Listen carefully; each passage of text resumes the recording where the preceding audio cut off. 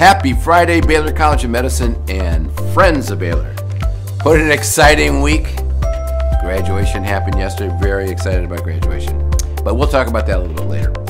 Today is Q&A. You know, we get a lot of questions over the month, and I like to every now and then stop and just pause and answer the questions that you have. And of course, I'll start with a disclaimer. I don't represent the CDC, the federal or state government, or the Home Office in Ames, Iowa. It's just my opinions based on the reading that I do and what I think is right. But I got a lot of really great questions, and I think hopefully we've selected the ones that I think will be most relevant to most of the people. So probably the most important question, the one I get all the time, especially from my sister, is it safe for fully vaccinated people to go out and gather, particularly indoors, now that the CDC has said it's okay? And can we get together in groups of more than 100? And this is also, people have asked about church gatherings, worshiping, singing, things like that. So the answer is yes and no. So the CDC says, you know, if you're vaccinated, it's okay. The problem is that if you sort of do risk, what's the biggest risk? A large gathering of people singing and yelling. Those are the things that we know in the beginning of the pandemic really were good, very efficient in transmitting virus between people. So that choral outbreak in Minnesota, large gatherings in schools, in military bases. So, you know, it's a little bit difficult. And I remind everybody, only half of the adult population in the United States has been vaccinated. Another way of saying that is 50% has not been vaccinated. So there's a lot of people out there at high risk, and it's not because they don't want to. Kids are not yet eligible under the age of 12. You know, and some people haven't had access to the vaccine even though they want it. So I'm not willing to just say everything is fine. I think we have to be a little bit more thoughtful. But let's think about it. As of May 17th, and this is how the CDC does it, it accumulates data and then says, as of May 17th, there were over 123 million people fully vaccinated. That means, you know, 2 shots 2 weeks after, 1 shot of J&J 2 weeks after. We're farther ahead now. We're almost up to 50%. But back then they tabulated the data, and at that point there had been 1,949 breakthrough hospitalizations and fatalities. That means fully vaccinated, but people still were hospitalized, and some died. Most of them were over the age of 65, and about 25% of those 1,900 were really detected because people were coming to the hospital for other reasons. So they weren't hospitalized because of COVID. They were hospitalized to have something done, and they detected COVID before a procedure, something like that. 353 people have died, and about 20% of those were also probably unrelated to COVID. But the point is that even though these vaccines are incredibly effective, you still can get it. If they're 95% effective, that means some people will still get it. To put that in perspective, there have been about 10,000 breakthrough infections, but those have been asymptomatic. In other words, they were just detected. And the CDC right now isn't even collecting data on those anymore. If you've been vaccinated and you have, and you're found to be carrying the virus, no, they don't even follow up on you. So my suggestion is, I personally feel uncomfortable in large crowds. I am not yet ready to go hang out at an indoor stadium with 20,000 people. It's a personal decision about whether you want to go to services. If everyone's vaccinated, I feel perfectly comfortable. If you don't know and 50% of the people haven't been vaccinated, I'd feel pretty uncomfortable. So, what I'd like to see is a lot of the churches and synagogues and religious groups getting together and making sure their patrons are vaccinated. That would be the best thing you could do. Make sure people are vaccinated. Encourage them. Say, look, we can attend if you're vaccinated, something like that. Anyway, it's a personal decision. I personally am not hanging out in groups of over 100 just yet. When we get to about 60% of the population vaccinated, and in our community, the viral burden is very low, and we're down to 50, 60 cases a day, not 300 or 400, I feel more comfortable getting in with groups. And frankly, it's going to take us all a little bit of time. This has been a traumatic thing for us. we're all going to have to get used to interacting. I don't know when I run into people now, I don't know whether to shake hands, fist bump, hit their elbows. I don't know. And we're all getting back into it. So it's going to take a while, and that's perfectly normal. I think we should all feel perfectly comfortable. So there's another question. The guidelines over fully vaccinated maskless individuals is very confusing, particularly around kids. What's your advice? Well, I think until kids are fully vaccinated, they're at risk, and so I don't think we should really change anything. I mean, pretty much if you haven't been vaccinated as an adult, or you have kids that are unvaccinated, all the guidelines really kind of stay the same. The difference is if there are adults in the house that are vaccinated and you have kids that are unvaccinated, you all can hang around together because you're not going to provide much risk to kids.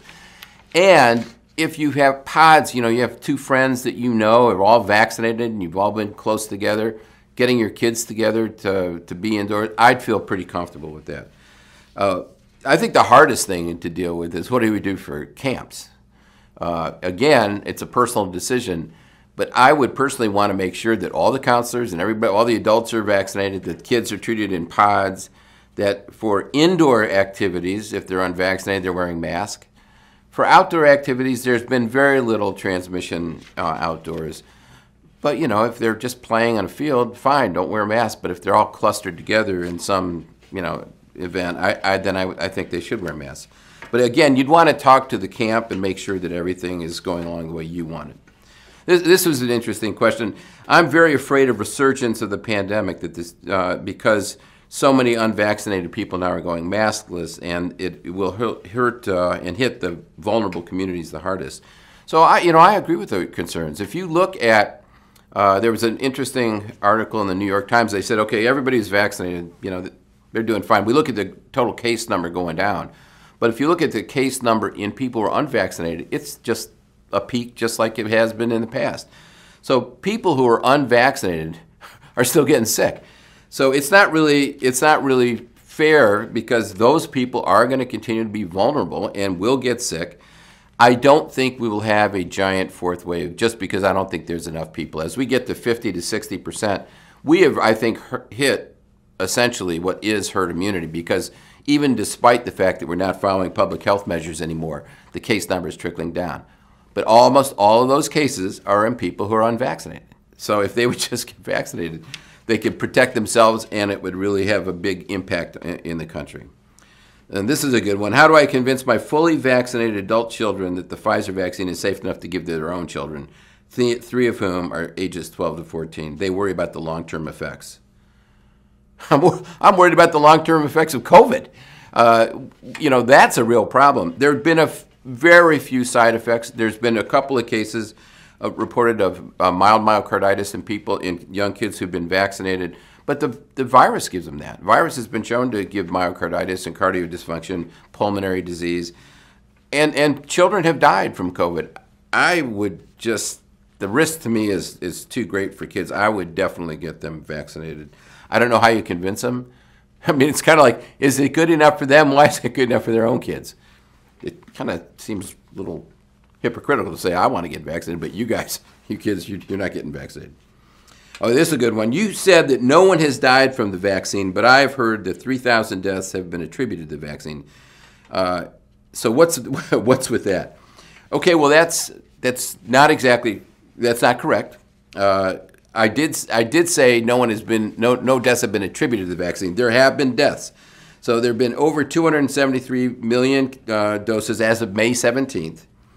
And we have an adverse reporting event system. That any side effect can be reported to this adverse system. And in those cases, there have been close to 5,000 reported, 4,500 or so reported complications and deaths. Every one of those is reviewed. Every single one of those is reviewed by the CDC and another physician. And you try to say and attribute it, is it attributed to the vaccine or not? So, somebody says, well, I knew someone who got the vaccine and dropped dead immediately. Well, when you do an autopsy, and they have to look at autopsies and everything, and it turns out the person had 3-vessel heart disease and cardiac disease and had 2 episodes before a ventricular tachycardia. Well, you don't attribute that to the vaccine. People are going to die. People die all the time. And you have to be able to attribute the actual death to the vaccine, and there have been none. That's not true of the Johnson & Johnson vaccine. There have been about 28 or 30 cases of the rare clotting disorder, which we now think is an autoimmune response, know how to treat it now. But those have been attributed to the vaccine. So it's not like we're not attributing things to the vaccine, but every case has to be reviewed. And so there will be people who get vaccinated and within 2 weeks pass away. But it's probably not due to the vaccine. It's never been attributed to the vaccine. Why did CDC change their recommendations at this time? CDC caught us all by surprise. I mean, it was very conservative, then throw away your mask. It was like, well, wait a minute. And I think it put us all in a really bad position, particularly business owners. I mean, the essential services like grocery stores and drugstores, those people were really doing a good job saying, you can't come in here unless you got a mask on. Well, if the CDC says, you don't have to wear a mask if you're vaccinated, all of a sudden the people in grocery stores have to be the mask police. Well, that doesn't work out. So that was really, really hard for them. I applaud those stores that are continuing to say, look, wear a mask because we don't want to ask people, who's been vaccinated, who hasn't. So it did catch us all by surprise. Scientifically, it was a correct thing to do, but administratively, to operationalize that, they should have done it differently. They should have had it gradually, change. And I think they should have kept essential services like food stores, drugstores. Probably should have kept the mask order on and thought about what it would mean to the small business owners trying to do these things with the CDC saying throw it away. A person can walk in and say, well, the CDC told me I'm not wearing my mask. Well, then you have to say, have you been vaccinated? It was not good. I think it was not administratively done very well. Good question here. How long will the COVID-19 vaccine last? And are we going to need to take it every year, or are we going to need a booster? Well, so far it's lasted a pretty long time. And we have examples of people having, been vaccinated over a year and they're not getting reinfected. We are following the antibody levels in people, and they do tend to wane. So I do think over time there probably will be a need for a booster. Remember, the current vaccines, except for AstraZeneca, all the current vaccines are good for all the variants too. But with the variants, they're slightly less effective. So that means there's more likely you would have, an infection even though you were vaccinated. None of those people tend to have severe, tends to be fairly mild infections. So we don't know until we actually begin to see it wear off and people get reinfected. But my guess is that within a year or so, we'll probably have a booster, and it'll probably be to some of the variants, like the South African variant and maybe the Brazilian variant. Those are the two that seem to be most likely to escape. And as I mentioned last week, there's a real promising studies by Bart Haynes' group showing that we might be close to having a universal vaccine. And if that were the case, that would be ideal to give to people in a year or two. When will the COVID vaccines become fully authorized? Really great question. So the process in the FDA is you collect 6 months of data after it's been approved, emergency use approval. And that 6 months of data is then submitted to the FDA, and it's reviewed. And what they really review is every single complication. So I mentioned those 5,000 deaths. They're going to have to look at every one of those and see whether or not it's true, or they believe it's true, that it was not attributed to the vaccine. It's really a safety monitoring event. And then it usually takes 6 months to get that approved. Well, they'll do an accelerated one, and accelerated review usually takes 4 months. So, let's say it's ultra, extra special accelerated. Maybe it'll be 2 or 3 months. But Pfizer just submitted their package because in mid-May, it had been 6 months since the introduction of the vaccine. They will be asking for approval. They have asked for approval. The FDA will review that information. I would hope that by mid-summer to late summer, it's approved by the FDA, and then I think businesses will be in a much better position to say that if they want to mandate vaccines for their people, if it's FDA approved, it's a lot easier to do than if it's under an emergency use authorization. So I'm hopeful by the fall at least, both Pfizer and Moderna are fully approved by the FDA. Do you know for sure that the vaccine is effective in kids? Yes. So both Moderna and Pfizer have done studies in over 12-year-olds, and they are all the all the cases were in the non-vaccinated group, and none of the kids in the vaccinated group got infected. So it seems to be very, very effective. So that's good news. The studies are now ongoing for 6 months to 12. I heard the survival rate in children is over 99%. Is that correct? That is correct, but a giant but. So this is data from the American Association of Pediatrics. There have been about 4 million documented cases of COVID in kids. There have been about 16,000 hospitalizations and 300 deaths. So, yes, it's a very small percent, but a small percent of a big number means they're kids that get infected, get hospitalized, and get sick, which is why I still think if it was my kid, I'd want to be very conservative and make sure he's wearing a mask, especially since it's so close. We're going to have vaccines available for all age groups, I think, by the fall. So just hang on for a few more months, follow the rules, and let's not take any chances with kids. Okay, what happens if you miss the second dose of vaccine? I hated that question because I know you're thinking about not getting the second dose. Please don't do that. Get your second dose. The reason it's important is you want the highest titer possible, because at the highest titer of antibodies, even if it's not 100% effective or as effective against the original strain, you need a high titer to be effective against the South African and the United Kingdom strain, which is the main strain in the United States, the United Kingdom strain. So you want your antibodies, get that booster shot. Don't put it off, please. What are the chances of spreading asymptomatically after a vaccine? That's a really good question. We don't really know because we're not routinely surveilling people. But, there was that case of the New York Yankees. One of the coaches had not been vaccinated, got sick, and infected 8 of the members of the staff. We would never have known that because they were all asymptomatic. But because they were doing a surveillance of the team, they found 8 players who were positive, even though they've been vaccinated. So it is possible to spread the virus from an infected person. My guess is all 8 of those players were infected by the person who was not vaccinated. We don't know if any of them who were vaccinated could spread it to others. It's a theoretical possibility. It is possible. You do have virus. It's detected in each of them. The viral loads are pretty low, so they're not likely to be as big spreaders. They're not coughing, hacking up stuff. They have a low viral burden. They're not going to be all that infectious, but it's theoretically possible, which is why, I'm still cautious around people who've not been vaccinated. How well does the vaccine work in immunocompromised people? So that's a really good question. We finally have one study out of the Journal of Heart and Lung Transplantation that showed that people who are on immunosuppression do get a response to the vaccine. And it's not quite as strong as the others, but it's good. It's enough to be protective. So it looks like pretty soon, my guess is this will be approved for immunocompromised patients as well. My sister, once again, who wants to leave town as fast as possible, get out of New York. She goes, is it safe to fly planes? Now, is it safe to fly in airplanes? And I've talked about this early on in the pandemic. Most planes are really very safe as long as people are wearing masks. Early on, there were several international flights where people got infected. They were not wearing masks. And there was reason. They were all in close proximity, all within a few rows of each other. They were long flights, international flights. Since the adoption of mask orders, there really hasn't been any outbreaks. And then I reviewed all the different airplanes, high ventilation rate, 97% air exchange every 2 minutes. They're almost like being outdoors. So the airplanes have actually turned out to be pretty safe. Not all airplanes.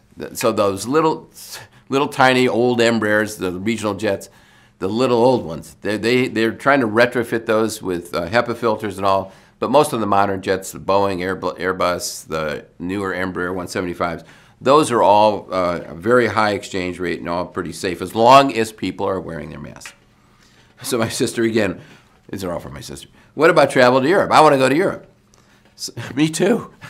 So Europe just announced that they're opening up. They haven't decided exactly when. They keep saying they're going to, as a block, open up. But France has already said that it's going to open up June 9th. Italy says it's going to open up, as in May. So I think what we'll find is Europe will be pretty much open. So Greece is opening up. Iceland is opening up. The European Union announced that they will come up with a date where they're all as a block going to open up. And then the last one I want to just mention because it's come up in the news. What's the origin of the virus? So as I said, the actual viral origin, there's no question in my mind that it happened in nature. What's interesting is, well, how did it go from being an infectious virus in nature to jumping, and actually being spread into a pandemic?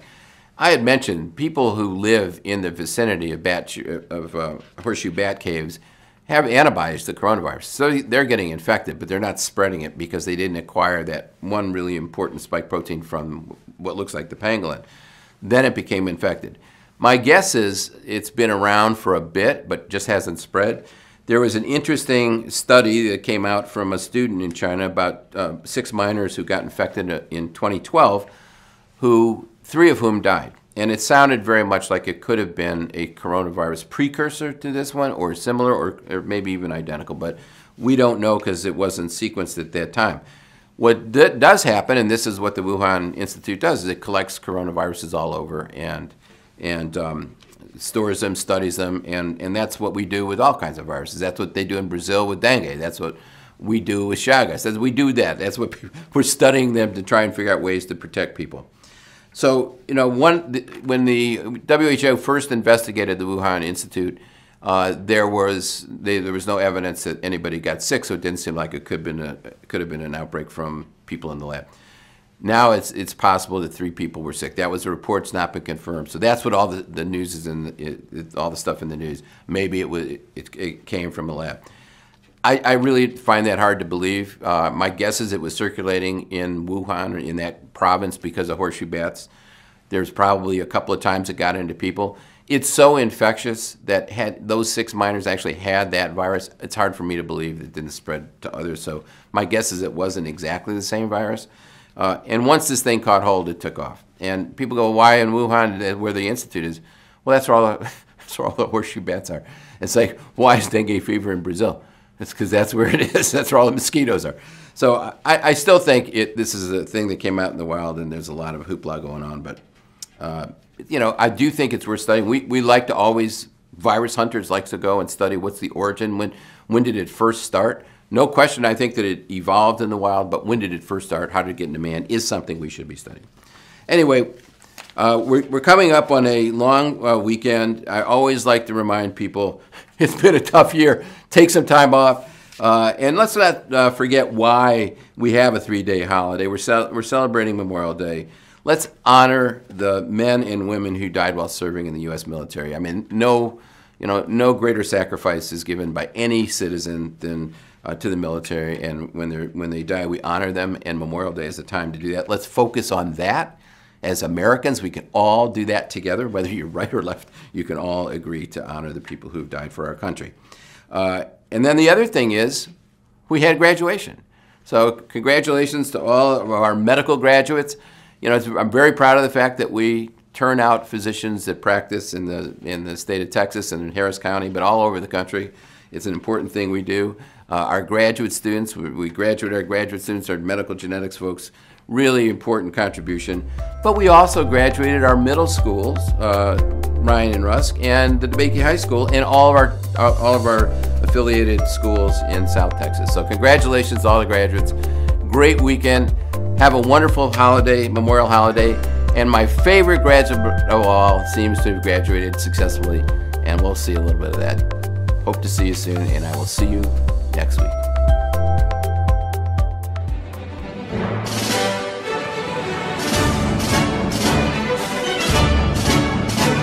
You went to class. You focused on your studies. You completed your labs. Most of the time. You matched. 3, 2,